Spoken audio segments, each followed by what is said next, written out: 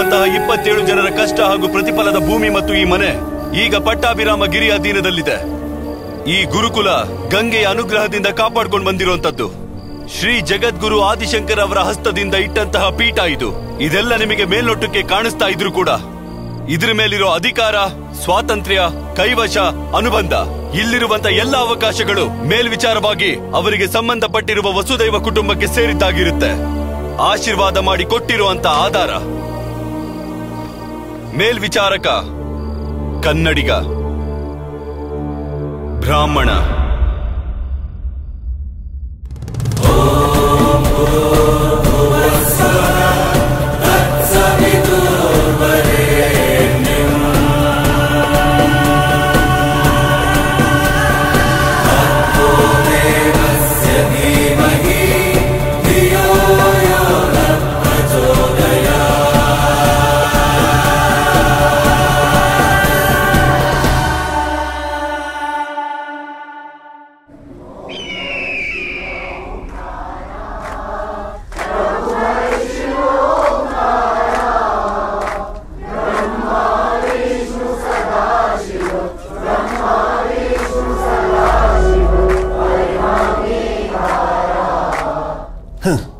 ಇದು ಹೀಗೆ ಮುಂದುವರಿಯಲ್ಲ. ಹಬ್ಬಬ್ಬ ಅಂದ್ರೆ ಮ್ಯಾಕ್ಸಿಮಮ್ 2 months. ಅದಕ್ಕಿಂತ ಹೆಚ್ಚಿಗೆ ಆಯ್ತು ಅಂದ್ರೆ ತೊಂದ್ರೆ. ಯಾಕೆ ರೀತಿ ಬರೀ ಮ್ಯಾಜಿಕ್ ಮಾಡ್ತಿದ್ರು ಅಂತಾನೆ ಗೊತ್ತಾಗ್ತಿಲ್ಲ. ಲಾಸ್ ಆಗೋದು ನಮಗ್ ತಾನೆ. ಈ ಬ್ಯಾಂಕ್ನವರು they are at hour ಥ್ರೋಟ್ಸ್ man. ಧರ್ಮದ ಜೊತೆ ಆಟ ಆಡ್ತಿದೀವಿ ಅಂತ ಅವ್ರು ಸುಮ್ನೆ ಕೂತಿದಾರಷ್ಟೇ. ನಾವು ನಮ್ ಡೆಡ್ ಲೈನ್ಸ್ ನ ರೀಚ್ ಮಾಡಕ್ಕಾಗಿಲ್ಲ ಅಂದ್ರೆ ನಿನ್ಗೆ ಗೊತ್ತು ತಾನೆ, ನಾವ್ ಇನ್ವೆಸ್ಟ್ ಮಾಡಿರುವಂತ ಎಲ್ಲಾ ದೇಶಗಳಿಗೂ ಇಂಡಿಯಾ ಜೊತೆ ಎಕ್ಸ್ಟ್ರಡಿಷನ್ ಟ್ರೀಟೀಸ್ ಇದೆ. ಐ ನೋ ನಾನು ಹೇಳ್ದೆ ತಾನೆ. ಆ ಎಂಟ್ರೆನ್ಸ್ ಅವನ್ ಸಿಕ್ಕಿದ್ರೆ ಅವನ ಅಜ್ಜಿ ನಂದಿ ದ್ವಾರ.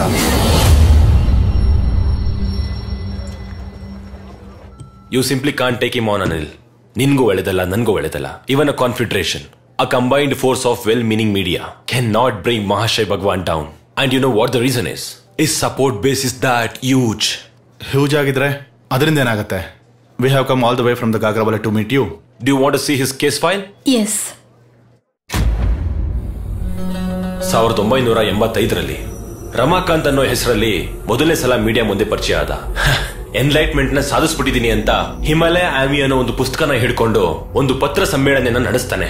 ಮತ್ತೆ ತಿರ್ಗಾ 1988ರಲ್ಲಿ ಅವನು star ಆಗಿರ್ಲಿಲ್ಲ. It was a women, Vasundhara ದೇವಿ.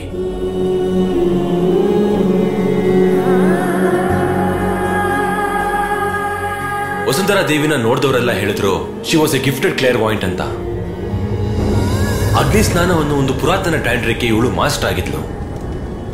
ಅವಳು ಅದನ್ನ ಮೆಡಿಟೇಟಿವ್ ಟ್ರಾನ್ಸ್ ಮೂಲಕ ತುಂಬಾನೇ ನ್ಯಾಚುರಲ್ ಆಗಿ ಸಾಧಿಸ್ತಾ ಇದ್ಲು. But you know what, on September 19 Y2K she was found dead on the floor of Nashik ashram. ಅವಳ ದೇಹ ಪೂರ್ತಿ ಸುಟ್ಟು ಕರಕಲಾಗಿತ್ತು. ವಸುಂಧರಾ ದೇವಿ ಸತ್ತ ನಂತರ ಇವನ ಆಶ್ರಮದ ಆಡಳಿತನ ವಹಿಸಿಕೊಂಡ ವಿತ್ ದ ನ್ಯೂ ನೇಮ್ ಭಗವಾನ್ ವಸುಂಧರಾ ದಾಸ್. ವಸುಂಧರಾ ದೇವಿ ಅವ್ರ ಭಕ್ತರು ಇದನ್ನ ಯಾವುದನ್ನು ಸೀರಿಯಸ್ ಆಗಿ ತಗೊಳ್ಳಿಲ್ಲ till that day in 2006 when he did it. ಅಗ್ನಿ ಸ್ನಾನ ಇದು ಅವನ ನಿಜವಾದ ರೂಪ.